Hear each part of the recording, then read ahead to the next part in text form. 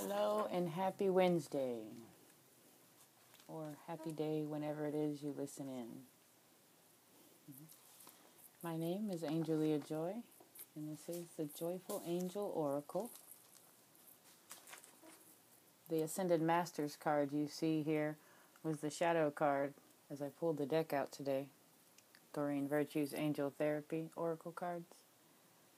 And I've been waking up since Monday. I woke up at 3:33. Yesterday I woke up at 3:39, and this morning I woke up at 3:03. So I did have an image of an Ascended Master when I awoke. So that this is again the Shadow card in the deck for today's reading is humorous to me. Just confirms the message I received. So as I shuffle the deck for today's reading, I am going to read the invocation. If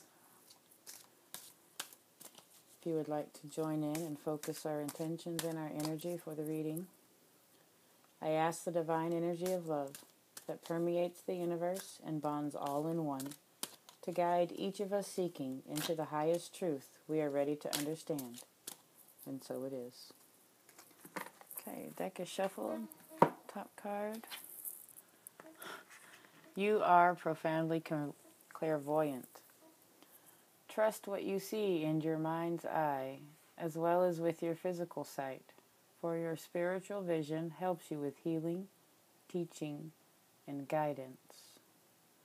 There's a lot of blue and green shades in here, along with the gold.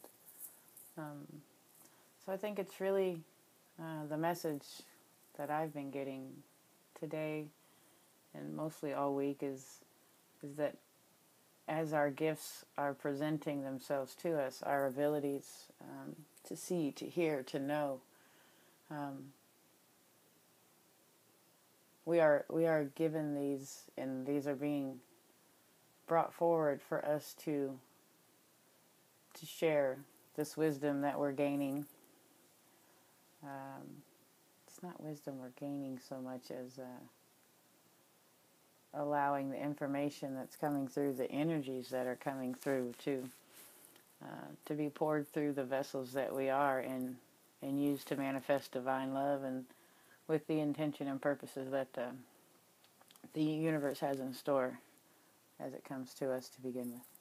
So let's see, profoundly clairvoyant, let's see if there's another message. Just share what you're hearing, what you're seeing, what you're feeling. Share it. It's going to make a difference. Past life issue. I've been talking a lot to myself, mostly, about past lives. Trying to discern for myself whether the lessons I've been remembering, everything that has gone, not the details of what has gone on in past lives, but the wisdom gained has been remembered through this lifetime. So my question to myself was, do I need the details? At this point, what it is that I think I'm asking about is not necessary for me to go in search of more right now. I keep being led to feel that everything I need is in storage, basically. My mental, psychic storage drawers. And as the situations arise that this information is needed, I'll be able to access it and present it to the situation in a manner that's most helpful, both not only for me but for the greatest good. And that is always my end goal, is to serve the greater good. I don't have to win, and I'm not going to guarantee that you will always win.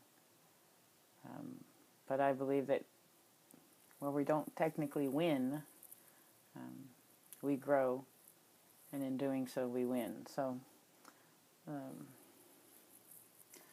I guess I could read the card. This situation has a basis in one of your previous lifetimes. Ask your angels to help you remember, release, learn, and heal from your past experiences. So, yeah, that's a lot of what I've been doing the past few years. But more so recently. But the awareness is that I've come to. In fact, this past week I had a conversation with my husband, who is the one who I talk with and open the channel most wide with. Is probably him. But we had, in fact, had part of this conversation. Whereas we are able to do so many things so well, and it's not a boastful manner that we state this in.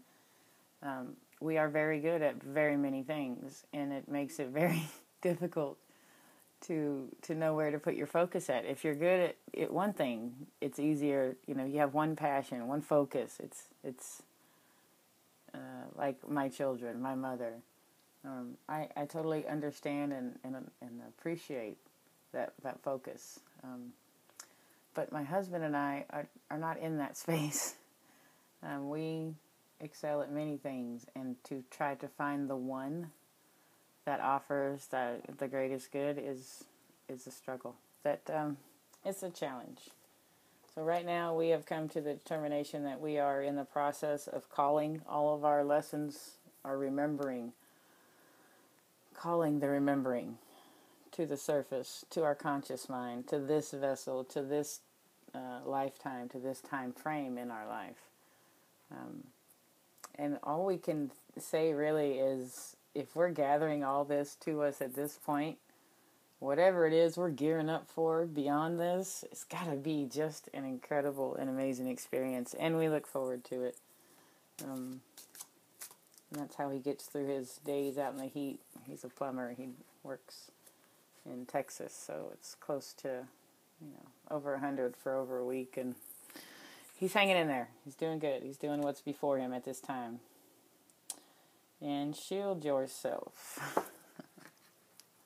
Protect yourself from harsh or fear-based energies by envisioning a cocoon of healing light surrounding you. Protect yourself. It's not saying you need anyone's protection. It's not saying there's anything coming at you necessarily from harsh or fear-based. Fear is often the fear-based, and the attacks that I've received have really made me come to realize that these people just don't hear what I am saying. Their journey, their path does not allow for the vibration of my message to present itself to them. And I have to stop being angry about that. I have to allow that they are on their journey, and they do not have to understand mine at all. I have to understand mine, and I have to be the one to stand up and say, it's okay that you don't understand me. I love you anyway, and I wish all your dreams come true. So I'm going to leave you with that today. Shield yourself. Trust yourself. Know yourself. Have a great night.